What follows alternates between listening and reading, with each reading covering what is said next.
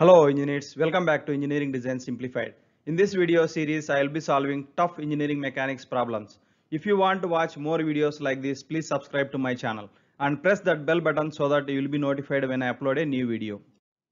Today's problem is a ball rests in a trough as shown in figure. Determine the angle of tilt theta with the horizontal so that the reaction force at B will be 1/3 of that at A if all surfaces are perfectly smooth.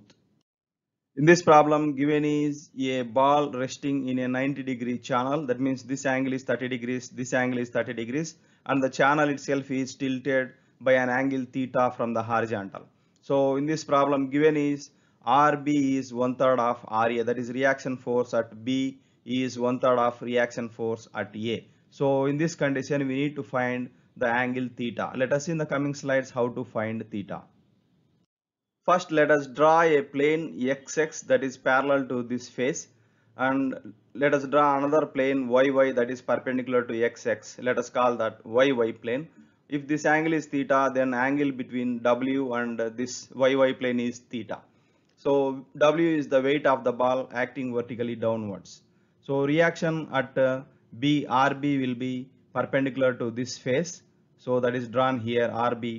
So if this angle is theta 30 degrees, then this angle will be 30 degrees. Similarly, reaction at RA is perpendicular to this plane here, and that is drawn like this. So if this angle is 30 degrees, then this angle will also be 30 degrees. Now let us resolve forces along XX. So along XX we have sigma Fx equal to 0. The component of RA along XX will be RA sin 30, that is written here. The component of RB along XX will be RB sin 30, since both are opposite. So RA sin 30 we have taken positive. Now RB sin 30 we need to take negative. So RA sin 30 minus RB sin 30.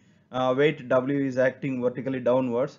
The component of W along XX will be acting towards this direction, and this is theta. So the component of W along XX will be W sin theta, that is minus W sin theta equal to 0. Now this equation will become W sin theta equal to RA sin 30 minus RB sin 30. Let us call that equation 1. Now let us resolve forces along YY plane. So along YY plane we have the component of W along YY will be W cos theta, that is acting vertically, that is acting downwards along this YY plane. So that is equal to these two forces. The vertical component, the YY components will be acting upwards. So we have moved to the right RH side of the equation. So the component of RA along YY will be RA cos 30. Similarly, component of RB along YY will be RB cos 30. So that is written here. So W cos theta equal to RA cos 30 plus RB cos 30. Let us call that equation 2.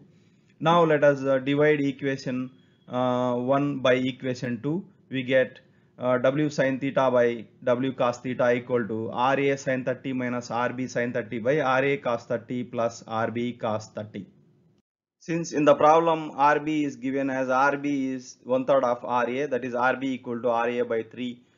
Let us rearrange this. RA equal to 3 RB, and W gets cancelled in this equation, and sin theta by cos theta will become tan theta.